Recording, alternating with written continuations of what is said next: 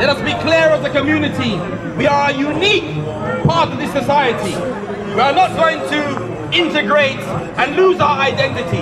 Rather, the Muslim community should interact and tell the wider society what is the correct way, because we have been given the guidance, which is Al-Islam. Yeah, basically, we've come to show the people of Green Street the message of Islam, that Islam is superior to all other deens, that democracy is failing, and inshallah maybe we can inspire them as well to start commanding good, forbidding evil. The theme of our roadshow today is the meaning of La ilaha illallah. Basically, this is the Shahada, La ilaha, which is the negation, which is the nafi, which means to reject everything that is worshipped, followed or obeyed other than Allah. Everything which is taghut, we reject it. And after that, illallah, which is the ithbat, the affirmation, to believe in Allah only.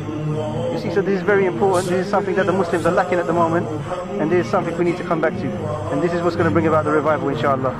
The Messenger Muhammad inside Mecca, he used to call his own society towards Islam, and has his followers. As Muslims, we are obliged to call those kuffars towards Islam.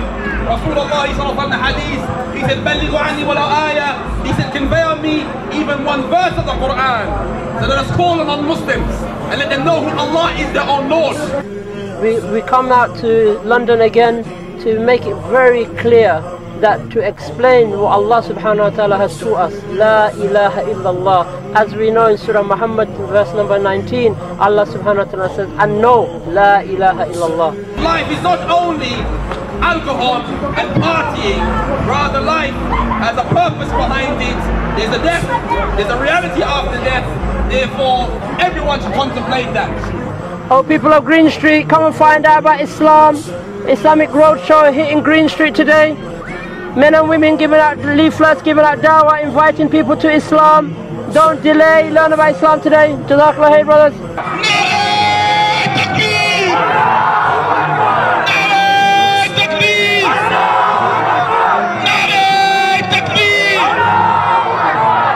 The dignity of Al-Islam.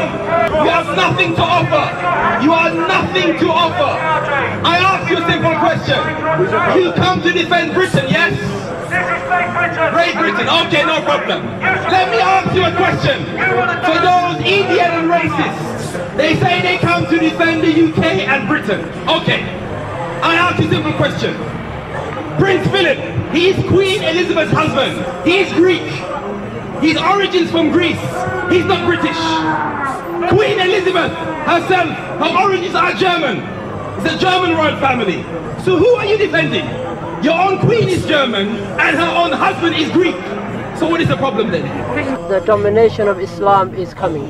Wherever you look, to the east, to the west, to the west.